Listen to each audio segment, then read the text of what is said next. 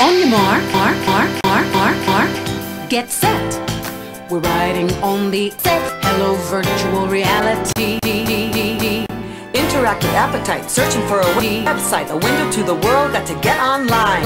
Now internet.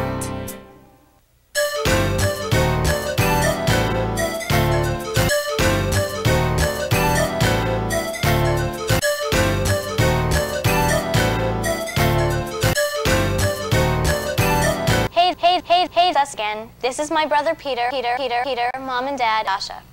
Today, we're going to be showing our friends Andrew and Lisa the basics of the internet, and we thought you might want to come along. Hey, it'll be cool. Now here's a little background. When we installed internet access on our computer, I got the whole family involved. It's true. Everybody had their own tasks to do. It was a lot of work. Now that I've gone on the internet, I'd rather be on my computer. Stop. No wonder you guys are always so busy on the computer. You're going surfing on the set. Come on in. Hi, guys.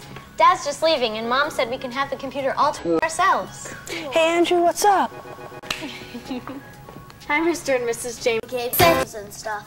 Even though we know that's what you really want it for. I'll tell you what, I'll call her. Now, you make sure Dasha and Peter show you how they've done some of their school reports and not all that side stuff, okay? See you later, kids. I'll be home early. Bye.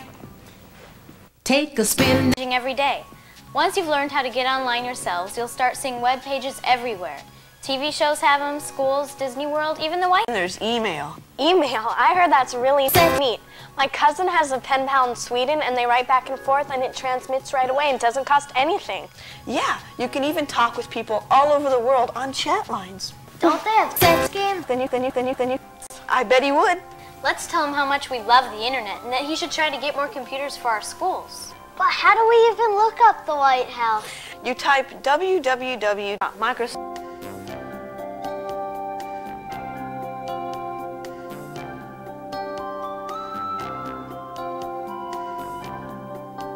It looks just like it does in our history books, only it seems more real, like we're there. Sending Started, you'll need to get connected. You'll need to type in your name, address, and credit card information.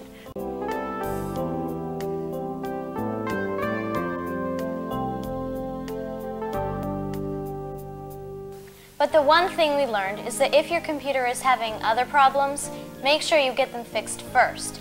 Otherwise, if you're having problems when you're installing your internet disk, you won't know where they're coming from. So we install the disk and we could go online immediately. Does your computer have a modem? Internet Explorer came with our computer, but you can download it by typing www. Yes.